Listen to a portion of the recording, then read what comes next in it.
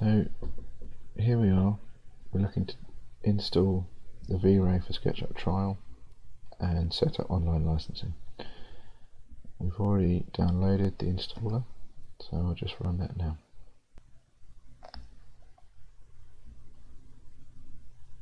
Okay, I'll just agree to the user agreement first of all. Okay, we've got SketchUp 2017 on this machine, so it's found that. We've set that to install. It's also installing V-Ray Swarm, which is the distributed renderer, distributed render system, and the license server which we need. V-Ray Swarm we don't necessarily need at this stage, but the license server we do. It's adding firewall exceptions, and license server connection is going to be local on this machine. You can change that using the customize button. I'm going to install that now.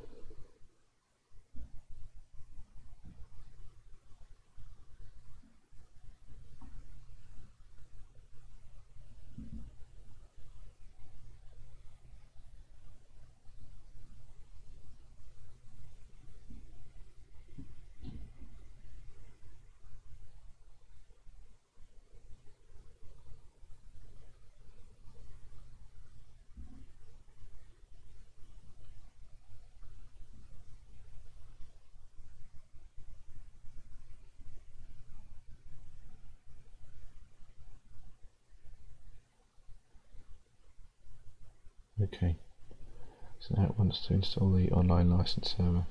So I'll agree.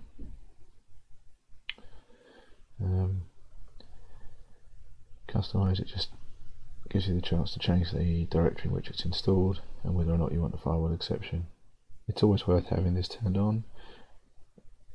It's not 100% foolproof, other things can get in the way, but I would definitely recommend having it on.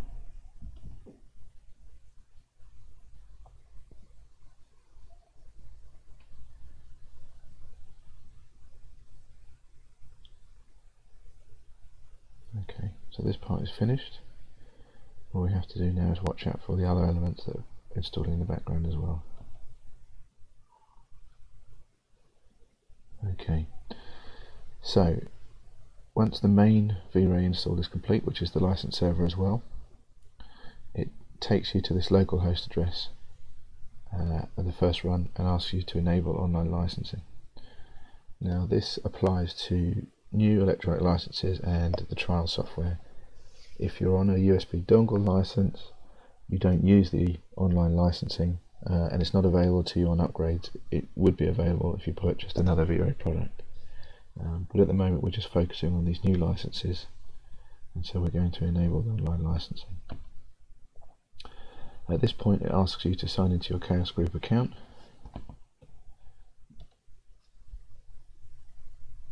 So we'll sign in.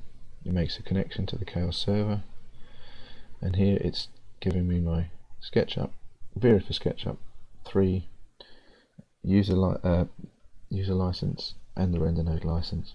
I'll just click into that. So this is the important bit. We've got a total of 1 and 0 engaged, so 1 is free. So we should now be able to go into SketchUp and it will connect to the license server and make V-Ray available to us.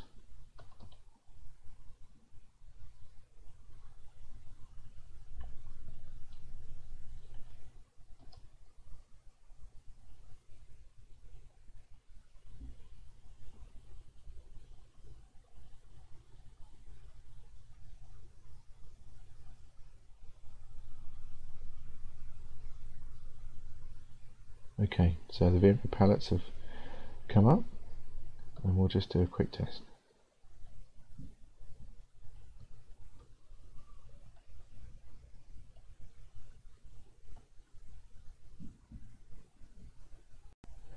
Okay, so we have the V-Ray buffer window, the progress window, which illustrates that V-Ray is running happily and it's found the license. So that's great, that completes our install. We'll just quickly go back to the online license server. So this interface, when the license server process is running, then you can access it here in your browser. If you can't access it here in your browser, there's an indication that the license server isn't running. It will normally install the option to actually restart the V-Ray Online license server anyway. So if you find for whatever reason this interface isn't working, do have a look and see if you can start the online license server.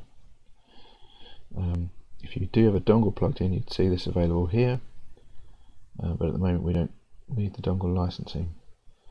And if you have any more V-Ray licenses of any type, they will just come up in this page as well.